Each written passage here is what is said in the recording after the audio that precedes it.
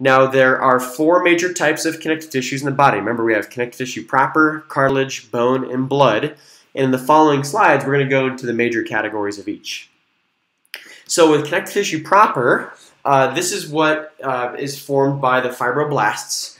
And it consists of all connective tissues except for bone, cartilage, and blood. So what we find then is that CT proper is pretty abundant. Now there are two major subclasses of CT proper. We got CT proper loose and CT proper dense.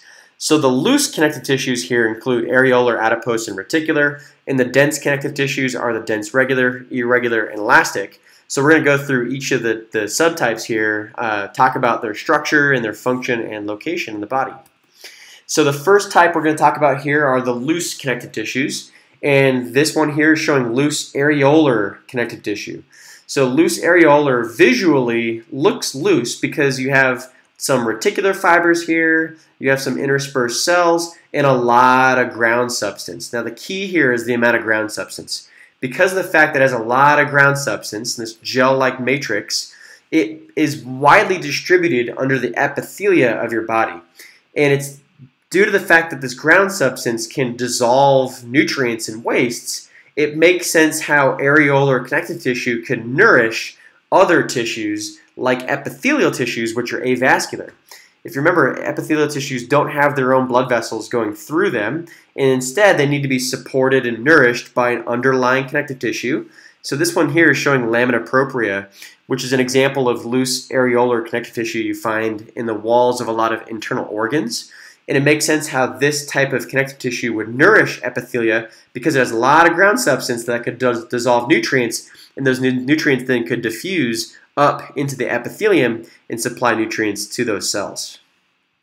Now, the next type here is called adipose. Again, another loose connective tissue.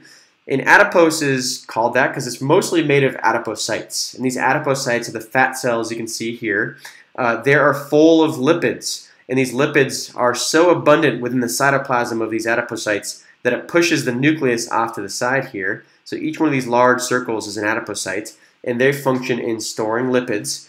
Now, adipose, as a connective tissue, is pretty widely distributed around your body. It functions in basically insulation, protection, and cushioning, but also energy storage because it stores lipids. You find it just beneath the skin. It actually is found around your kidneys to support their position, around your eyeballs, as well as around your abdominal organs, and is also the major filler material within the breast itself. So remember, when you think of adipose, look for these large circles here. And in terms of its function, it's involved with energy storage because it stores lipids, but also insulation, protection, and cushioning. Now, the next type of loose connective tissue proper is the reticular connective tissue. So reticular connective tissue is called that because it has lots of reticular fibers here. And it's identifiable because of these reticular fibers, and it isn't quite as loose as the other loose connective tissues. Now, because of these reticular fibers in reticular connective tissue, it serves as a nice sort of supporting medium for a lot of solid organs. So some of the organs that have a lot of reticular connective tissue would be things like your lungs, your bone marrow, your spleen, your liver, and these actually can help support those tissues because it forms the stroma, or basically the kind of the filler material of those organs. Now we're going to move on to the three types of the dense connective tissues. So this one here is called dense regular connective tissue, and this is first of all visually identifiable because of the fact that it looks pretty dense in relationship to the last ones we saw. If you go back to reticular connective tissue, you see it's got a lot of ground substance and open space here. But if you move over to the first type of dense CT, you see there's not a lot of ground substance here. There is even not a lot of cells. You'd see that the nuclei of these cells are so smushed, they just look like little lines here.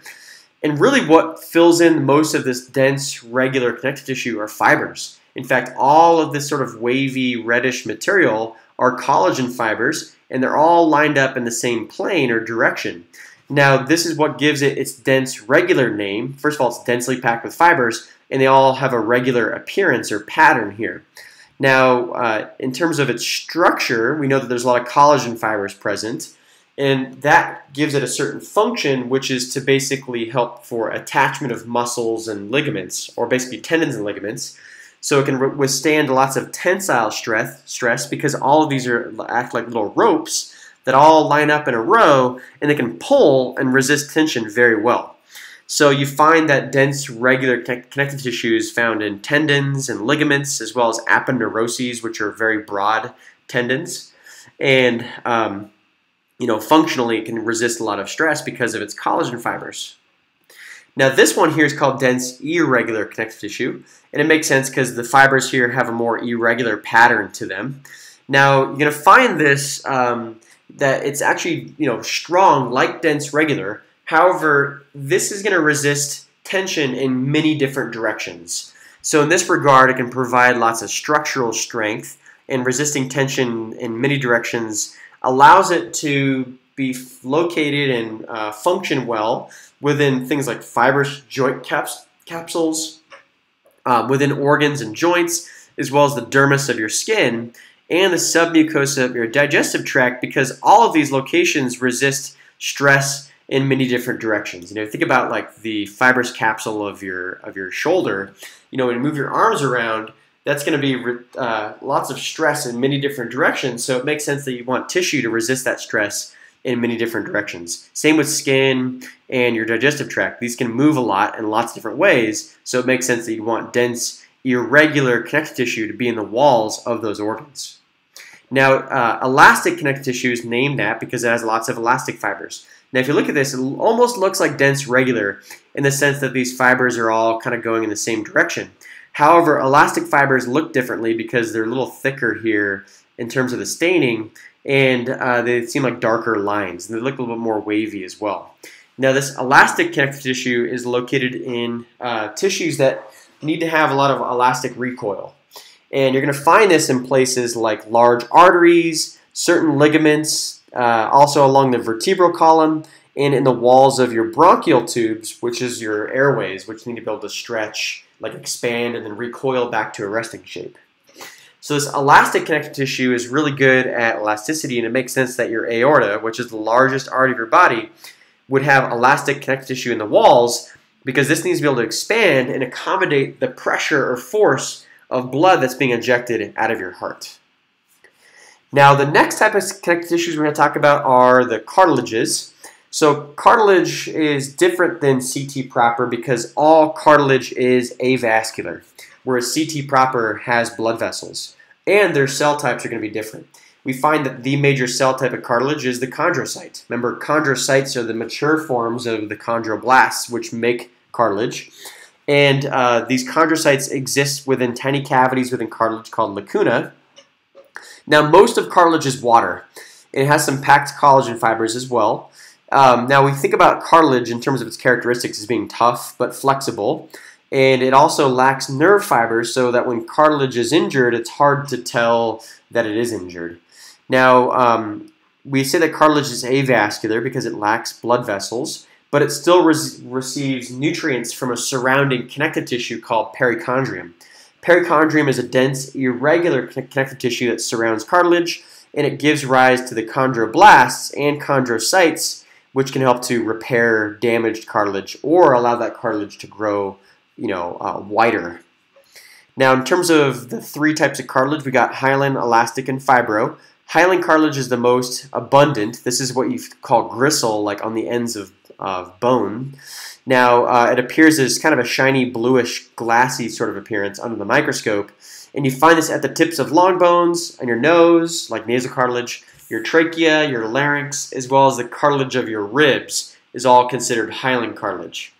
Elastic cartilage is similar to hyaline, but it has a lot more elastic fibers, and you find this in areas like your ears and epiglottis, not to be confused with elastic connective tissue. They're not made of the same thing. Elastic cartilage has elastic fibers, but it's still considered cartilage because it has chondrocytes and chondroblasts, and its characteristic is much different than elastic connective tissue. Now, fibrocartilage is actually stronger because it is really rich in collagen fibers, and because of its strength, you're going to find this in places like between your vertebrae as well as in your knee joint, forming the meniscus there. Now the first type we'll talk about here is the hyaline cartilage. Hyaline cartilage is amorphous and has a firm matrix, and its matrix is kind of glassy here. Now it's identifiable because the fibers aren't really clearly identifiable in this tissue here, but we can see the chondrocytes. And each one of these cells is a chondrocyte, and it's located within a small space called a lacuna. And this glassy matrix is really the characteristic of hyaline cartilage. Now remember, hyaline cartilage is located in your nasal cartilage, along the respiratory passages, at the ends of long bones. And interestingly enough, hyaline cartilage serves as the precursor to most bone in your body. So most bone starts out as hyaline cartilage before it's converted to bone. Now, you also find it forming the costal cartilages of your ribs, and this allows for a little bit of give of your ribs. That way your thoracic wall can expand and contract during normal ventilation. So elastic cartilage is a little bit more rare than hyaline cartilage. In fact, you're going to only really find this in two major areas, and that's your external ear or pinna, as well as the epiglottis, which is a structure that prevents food and drink from passing into your airway. You do find some elastic cartilage supporting the eustachian tubes, which are a tube that connects your middle ear to your nasopharynx as well.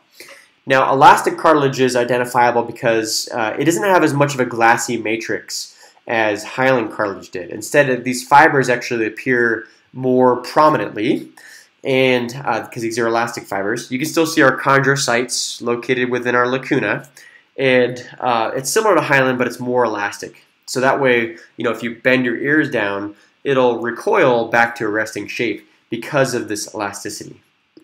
Now, fibrocartilage is identifiable because of the fact that it's got lots of fibers. You might look at this and think, oh, this looks kind of like dense, regular connective tissue.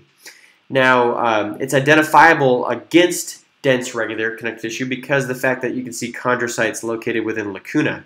Remember, dense, regular CT had more flattened nuclei that looked more smushed. In fact, usually this type of cartilage actually has more of a blue stain as well. Now the matrix is firm because of these collagen fibers, and it provides some tensile strength to absorb compressive shock.